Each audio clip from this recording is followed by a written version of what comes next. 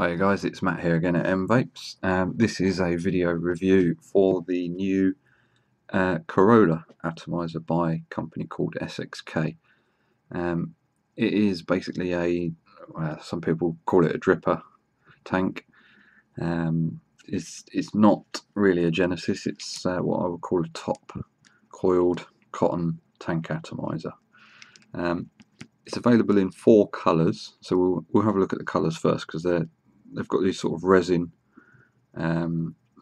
acrylic trim piece and matching drip tip, and they're quite spectacular in the colours. So we'll look at those first, and then we'll go into the actual atomizer and see what that's all about. So let's just get some focus on this for you. Okay, this one is what they call the purple and green,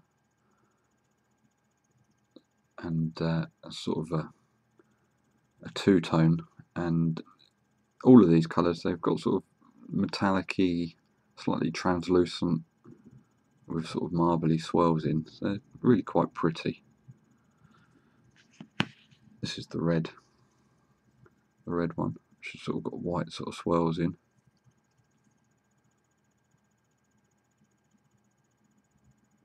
And this one is what they call the green, but the green sort of has bluey swirls in as well.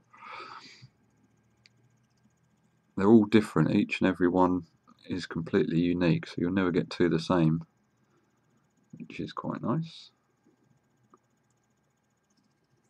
And finally the purple one.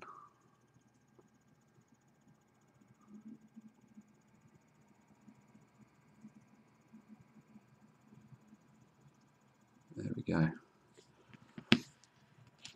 Right, let's have a little look, see what they're about. Underneath there we've got a brass 510 centre pin. Some people aren't a fan of brass, but unless you manhandle things, you're not going to have a problem, not with a centre pin. I'd understand if, you know, external threading was brass, you've got to be a bit careful with it, but I've never had any problems with brass centre pins. And you've got the Corolla logo and the SXK logo there. And the machining on this is just stunning. It's really nice quality. And I think it is 316 stainless steel as opposed to 304 stainless steel. And we have 2 airflows on this side and 1 on this side. So when it's lined up like so, you've got an airflow on each side. If you want less airflow, obviously you can adjust it accordingly, or you can go to just that one, which will close off that side there. It's not the airiest of atomizers, but it's certainly not a tight atomizer. You can do direct lung inhales on this when you have it set like so. Let's just have a little. Yeah, that's, you know, it's fine for direct lung. It's not, I say it's not the airiest, but it's, you know, it's certainly good enough for direct lung inhales, as well as obviously your mouth to lung inhales. And the drip tip, double O-rings, probably about a 6mm bore at its narrowest. And we have this trim ring, which just comes off. It's held in place with an O-ring.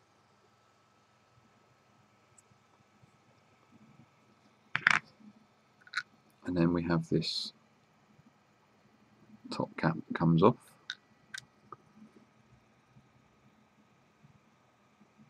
Sort of conical shape there. And then we have the deck. This is a 2-post design, and what we have is those airflow holes at the side.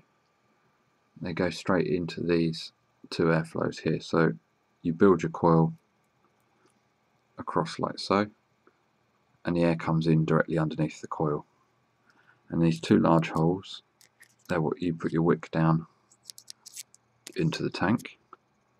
This countersunk hole here is where you'd fill up from, and a little hole next to it is to let the air out, obviously when you're filling up, because if you're putting liquid in you need air to come out. These are Allen heads, and they've got a nice lip on them, so they trap wire nicely. And we're gonna put a build on this, and it's nice and easy to do that. The hole sizes are about 3mm, so you can put a 3mm coil in there, wrap it around a 3mm bit. I generally use a 2mm bit because the cotton flares out. I've had no problems with leaking at all on one of these. Let's go ahead and take the rest of it apart so we can see what it's how it's put together. Just undo the 510 screw first of all. You see there's a little O-ring on there, which is just sort of a safety precaution. And then we need to take off the negative post screw, and then we can just pull off the top section there. So you see that negative post there goes through the top section via this insulator that insulates it, and the positive connection obviously goes through the brass screw all the way up the top and screws in here. Now that does mean that this whole top section is your positive. We'll come back to that in a bit. And you can take out the polycarbonate tank section. There's a little O-ring in the bottom there, and that's the base.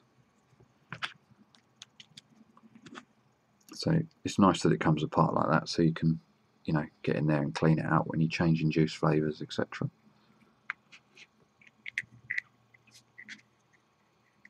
I haven't heard anything from SXK as to whether they're doing replaceable spares for these yet, but if they do, I'll certainly get some.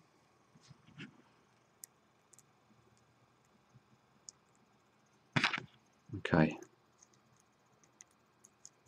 so that top section here,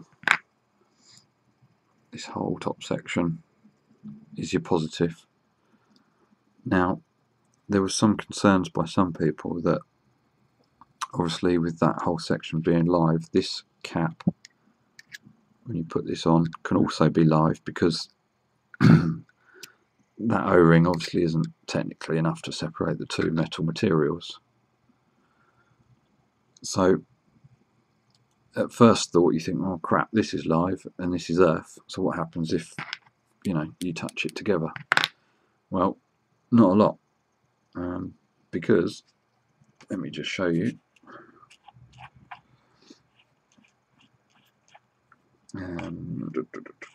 Actually, yeah, I'll show you now. If you put your atomizer on a device like so, and now let's say that device is in your pocket with your keys, and a key touches this, nothing's going to happen. And the reason nothing's going to happen is because the live isn't live until you press the fire button. So the chances of you pressing the fire button and your keys touching it is quite slim. And if you're carrying keys in the same pocket as your mod anyway, then you are just asking for trouble. You wouldn't carry metal objects with batteries in your pocket and things like that. It's just a bit of common sense. But like I say, it's not live until you press the fire button. If you're running a variable voltage device, then you've got the backup of obviously the short circuit protection. But that's not ever going to happen unless you're really silly and carrying keys around with metal mods and batteries. So it's the design. The design is like that this whole section is technically the positive. Like I say, it's not going to be a problem even on a mechanical mod. If you've got a fully mechanical tube mod like this and you've got it connected on, and that's in your pocket, and you touch that across there with your keys, nothing's going to happen unless you're the most unluckiest person in the world that is also firing the device, and your keys are shorting it out. But again, all mechanical devices, do usually have a locking function. So it's something to be aware of, but you've either got to be the most unluckiest person in the world that has got a non-locking, fully mechanical device and keys, and they've happened to all collide at the same time, or you're not really adhering to general battery safety and carrying a mod away from other metal objects. So anyway, that's covered that. I won't bunny on about that too much. It's not, it's not a problem. It just, you just need to have some common sense, and there everything will be okay. Right, let's go ahead and put a coil on. What we're going to do is just a sort of a 0.9 to 1 ohm coil. Let's get some focus.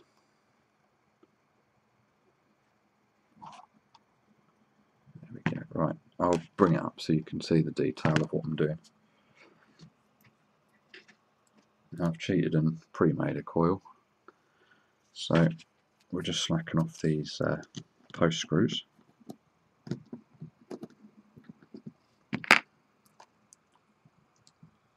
And then we'll lay that across there.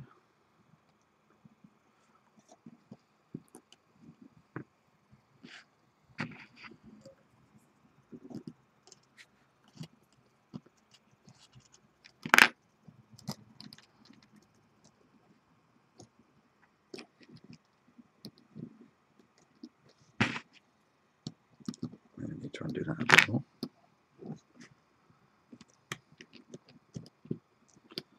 Now what I do is I just pull the wire around a little bit.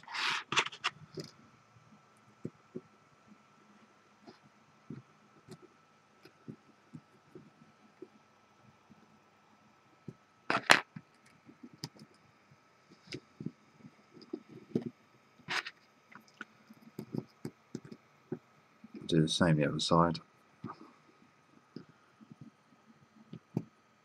And then tighten those down. Make sure they're nice and tight. And then I can position and straighten up that coil and just pull it up a little bit off the deck. Like so. There we go.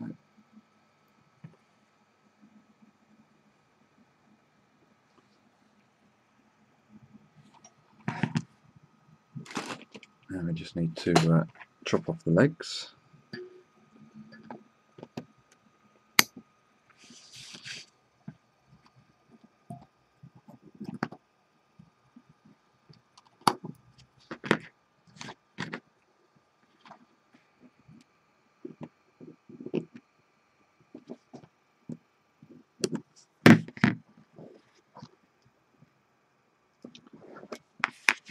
There we go.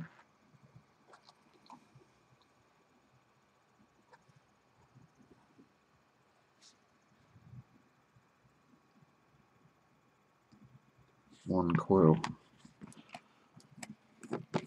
So now we'll just give it a test fire, and then we can pinch it and get rid of any little hot spots.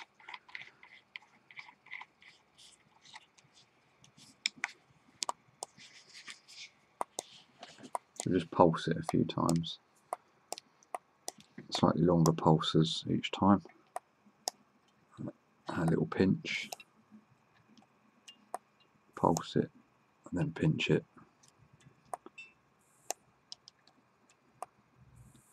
And we should get a nice even glow, and the resistance will settle down.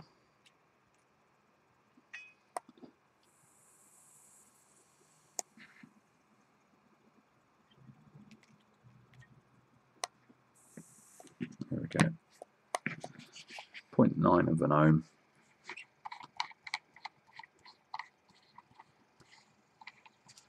That's good, because that's what I was aiming for. Okay. Now we need to get some cotton in there.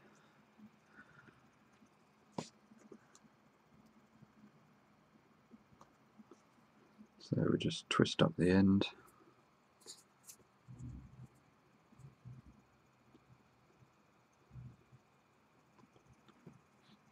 And pull it through. Not too tight, not too loose, just sort of so it can ease through. Now what we want to do with this is cut the cotton so that it is kind of reaches the bottom of the tank. It's not important, but it just saves, you know, it gets juice, you know, if your juice is running low, you've still got cotton there to wick it up. So I cut it probably just a mil above the base of the atomizer there.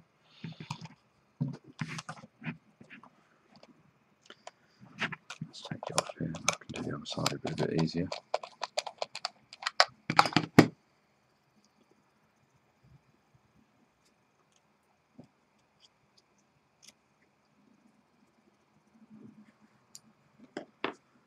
There we go, so you can see I've cut that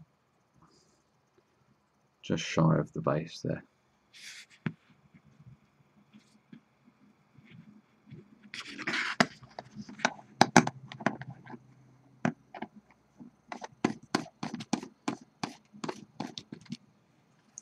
Now, a little trick just for speeding things up with filling it up before you poke your things down, because it takes a while to fill it up through the hole.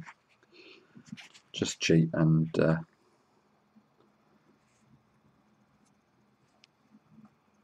get, you know, a bit of juice in there before you poke the things down. Don't go too crazy because it'll all start to come out when you put your wick in. But you can get, you know, sort of half the tank in there. So I've filled it up with juice so it's just level with the bottom of this stainless section. And now we want to basically poke our cotton down here. Now you can prime it a little bit beforehand if you want. It's, you know, it doesn't really matter too much. Just depends how impatient you are. We'll give it a little bit of a prime. I'll prime it some more once I've tucked it down. So I'll start at the end and just poke it through the hole.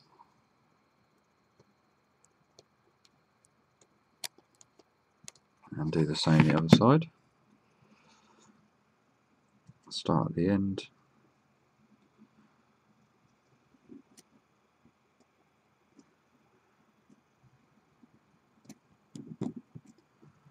Poke it through the hole. And then I just pop the screwdriver underneath the cotton and just pull it back through a little bit, just so that it's not pulling down on the coil there. Let's get some focus so you can see this.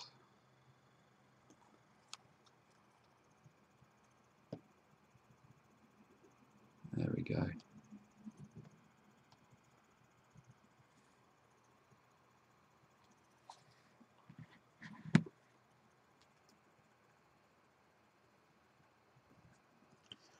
So we'll just prime it up a little bit more, and then we'll just fill up the rest of the tank via the fill hole.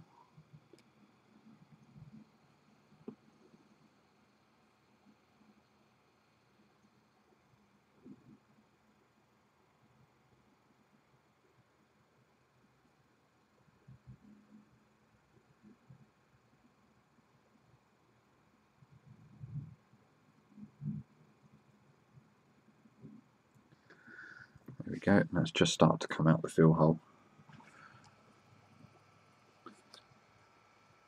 A nice little thing that I've noticed with this tank is that you do have a recessed deck area of about 1.5-ish mil. So if you do, you know, over prime it or you overfill it and it eases out the holes a little bit, it's not going to, you know, leak anywhere because it's got this sort of deck that's recessed like a, you know, normal sort of dripper is. that just you know, holds a bit of juice in there as well. So that is ready to go. And we just pop our top cap on.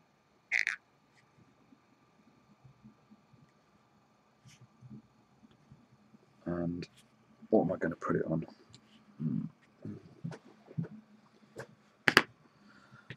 I'm actually going to put it on our Nebula mod in hybrid mode, because I think that looks quite nice, because it's quite a short little tank.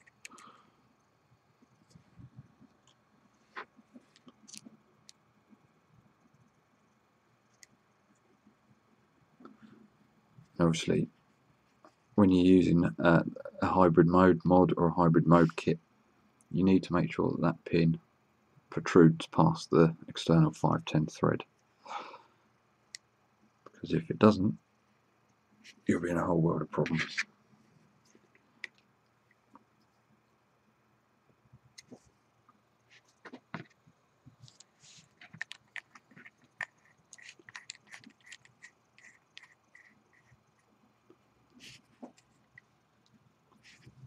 Right, there we go. That is, zoom out a little bit, we've got a bit close up going on. There we go. That is the SXK Corolla on the Nebula 18650 in hybrid mode. That looks quite nice. So let's just that's working quite the thing. Lovely. Okay, let's have a little vape.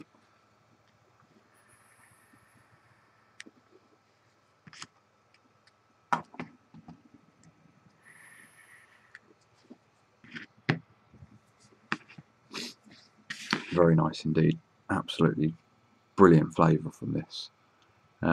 You always get good flavours from stuff with the coil at the top. It's absolutely stunning flavour. It's 2.5 ml tank as well. So, you know, not the biggest, but it is, you know, sort of almost dripper size, isn't it? If you put it against something, this is a torque. You see, it's only slightly taller than a torque,